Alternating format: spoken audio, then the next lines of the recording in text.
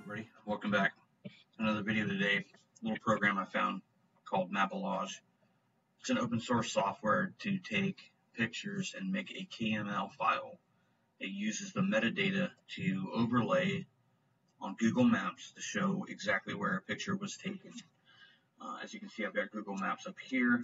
This is an asset run for transmission power lines, and then you can see where I've actually taken some pictures, and it shows exactly where the pictures were taken. The cool thing about this is when you click on these pins, the pictures actually come up, and makes it really nice to have a data set for a customer. I can't show you this one. This has got confidential things I cannot disclose about, so I'm going to show you how this works. So stand by here and let me move on to the next aspect. Alright, now we're back to the desktop. So Metadata is open source software, like I said. Do a quick Google search, pull up the website, real easy. It's a photo KML generator for Google Earth. As you can see, that's how it kind of works there. Metadata is free software. It's under Apache license version 2.0 and works on Linux, Mac OS, and Windows. So pretty much anything you have, you can do. You can draw a path between the place marks, customizable photo reference, dynamic description generator, use a photo or a pin as a marker, name place marks by file name or date pattern. So a lot of different stuff you can do. So just a quick little rundown. When you download the program, it's going to come in. It'll be in a zipped folder. You have to decompress that. I recommend putting it on the desktop. When you decompress it, you're going to have a folder like this, and then here's the actual file. This is the exe that runs, so when you click it, it's going to bring up a command prompt, and it's going to go to the GUI after that. As the GUI pops up, you can see I've already had some other stuff going on here. So I'm going to go ahead and get a new job here. We're going to do a storm drain. So we're using this for particular items on transmission power lines. You can use it on pipelines. You can use it on assets to find specific assets that you wanted to. Storm drains, so public works, this would come in handy. Even something like potholes, taking a picture and then laying out on a road where these potholes are. So I'm just going to put in storm drain location. Now, an important part here is you see the image directory. Now, it's going to go into my username, and it's going to pull every file on this computer and make a mess. That's the default directory, so you're going to want to change that. Right now, I was making this video originally with some of the information I had. I don't want to run because of confidentiality agreements with certain data that I have. I blurred it out. I decided it was better to reshoot this thing and redo it here. So I'm going to go ahead and go on my desktop here. And what I did right now, we're in a hotel room. We've been working around all over the place and decided to just snap pictures of the storm drain and show the overlay on the map. So we're going to go to storm drain here, select folder, done. File patterns JPEG. I think you can change that also to like bitmaps or TIFF files depending on what you've got.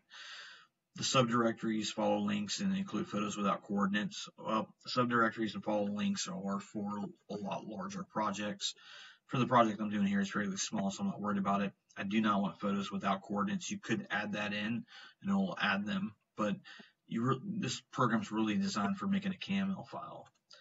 On the folders, you need to do a root folder name. So I'm just going to put storm here. It won't make a folder. This is for larger stuff. Subfolders, you need directory name, date pattern, first file path. So path. Now you can show the path between each place mark or specific areas around where a place mark was done. I'm going to go ahead and do it on this one. I normally don't do it, but we're going to go ahead and do it and show you how it works out. You can split these by the month, day, week, or hour. Place marks, we're just going to use, well, we'll just do no name here. If you wanted to name them like specific assets or it could be really anything or a date pattern depending on the dates. So let's just do the date pattern. Let's see how it goes.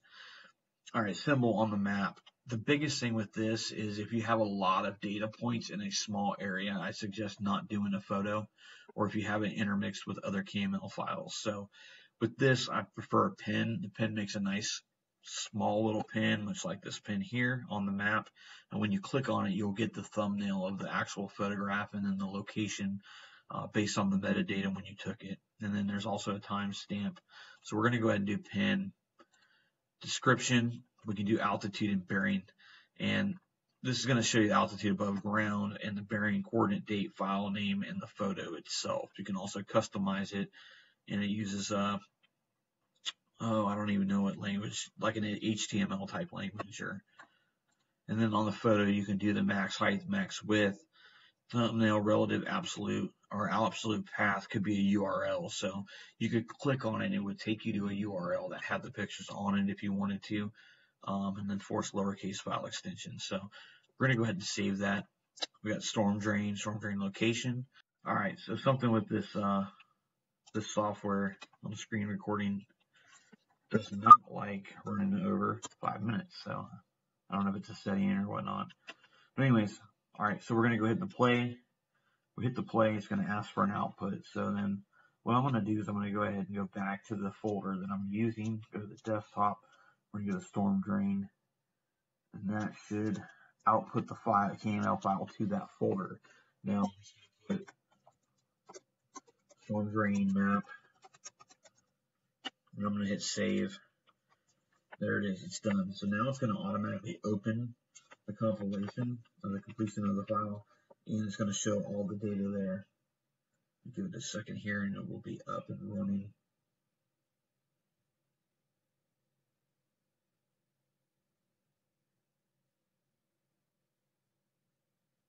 Come on, computer. Of course, the day I'm shooting this is the day that the computer's going to be extra slow. Alright, so you can see here, there's the polygon, there's the map. And you can see that there's actually no hotel here. This thing was built fairly recently. You can see where it was. So right here, you've got your different pins. There's 2 of them. There's a fall line here with 2 different sections. So if I click on these, it'll show you in which order they were taken. That's the first one I took, second one I took, third one, fourth, and fifth. So click on the first one. You're going to see here's the actual storm drain location. And then it's going to show you altitude. I guess that's above sea level, 62 meters roughly. I'm pointing at 305 degrees, so almost due north. And here's the actual coordinates for this. Same with the second one. This would also come in handy for doing a photomosaic map and then actually having detailed information on specific areas around that map. So with the double KML overlay on Google Earth, you have a high resolution map with Google Earth, and it could be in 3-dimensional also, and then you could actually have the data shown here. You can see where the parking lot begins to fall. Let me go here and let me see if I can spin this.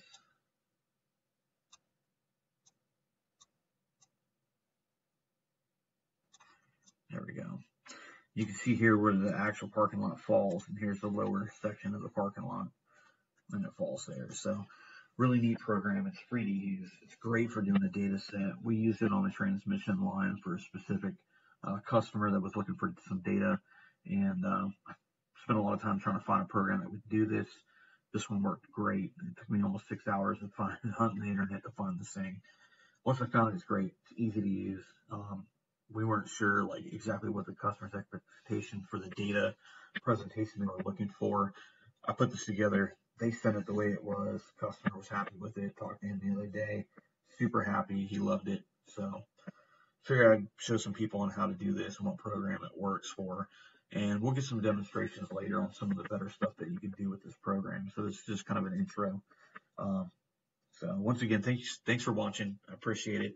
You guys could hit the subscribe button, hit the bell icon to be notified when I got new videos uploaded. I've got a couple of videos that have been on the burner for a while. I haven't got to them. I've been really busy. One of them is going to be pretty good.